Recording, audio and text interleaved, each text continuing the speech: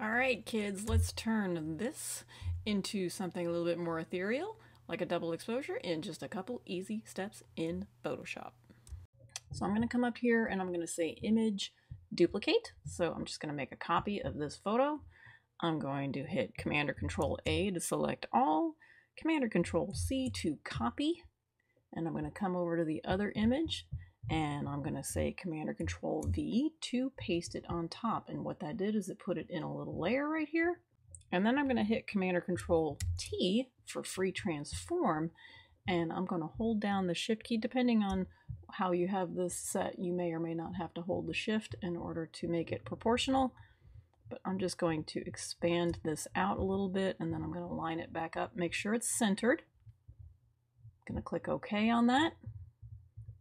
And I'm going to apply a blur to this layer. So I'm going to go to Filter, Blur, Gaussian Blur. And you can make this as dramatic or as subtle as you want. I'm going to make it about 30 or 40 pixels, but that just is completely dependent on the size of my image. So don't just think that 40 is the magic number. It's not.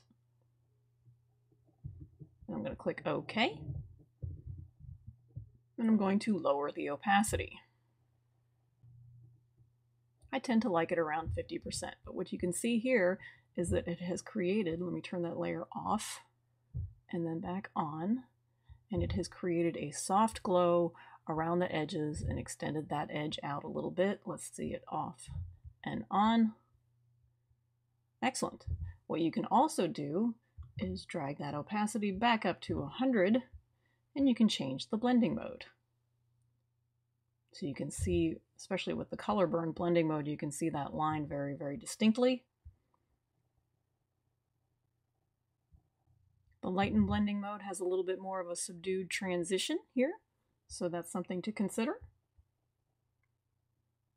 Overlay gives it a really nice, pretty glow, and then I can drag the opacity down a little bit and turn that layer off and on. There you go. You got yourself an almost instantaneous ethereal glow by using a second image pasted on top of your first image and then using that blur tool. Really, really helps.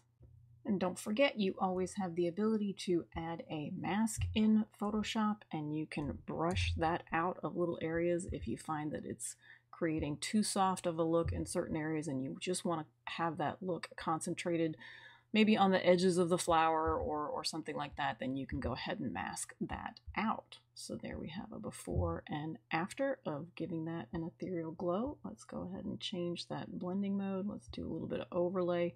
That overlay blending mode is something that I would probably want to mask out a little bit of that excessive brightness that it created on that petal. But each image is going to be completely different. Just have fun with it and experiment with radial symmetry images and other flowers and things like that. It works for all sorts of subjects. Create as many duplicate images as you like. You can do this over and over and over again for different looks. Have fun!